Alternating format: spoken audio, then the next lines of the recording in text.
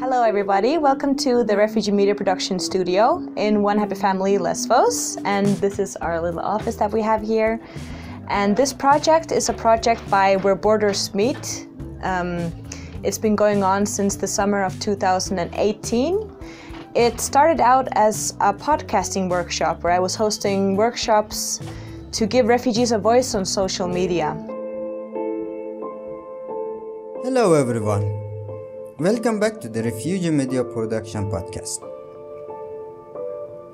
The last episodes have been about the smuggler's route for refugees and about the problems in Moria.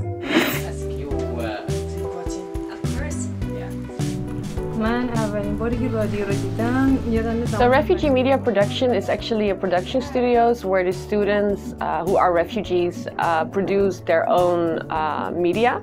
So we have the writing workshops, video workshops, photography workshops, and podcast or radio workshops. Sometimes to remember, because many times you have feelings, you think you believe one thing, right? But when you're a journalist, you need to remember there's more than one side of a story. And we decided to make a platform for refugees to tell their own stories because today social media is a very powerful tool. A lot of time journalists come to this island maybe just for 1 or 2 weeks and then they leave, but this is not enough to understand the whole context of what's happening here. And these people who have been living here sometimes for like 1 or 2 years, they know exactly what's happening. So we want to give them an opportunity to tell their own stories. So that's why we started with having these workshops to teach them these skills. That's why our podcasts are running by refugees, our magazines are running by refugees, and also we ask our students to take photos to be their own voice. As we're based in a community centre, there's many different people with different expertise, which is amazing because everyone had lives before this, before all their lives stopped, and they have all these skills. Every stage of the production was someone different with their skills, learning new things, but also using their skills from before to produce something together. What I love the most about Refugee Media Production is to see how motivated these people are. Like they really want it themselves and they're very happy to showcase their work, and also to see that they're proud what they've made, because a lot of things that they make are very good actually. Media is really important. You can tell a really big story with one photos because it's art, and all the time art is powerful. If you remember like 2015, there was just one photos from a child, and that photo actually opened the borders, and this is the power of media.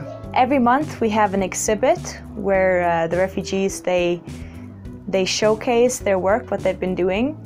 And for these exhibits, we produce the stuff that they have been doing, and this also costs money. The project can only keep running with donations. So far we have paid stuff from our own pockets, which we are really happy to do, but it can only continue for so long.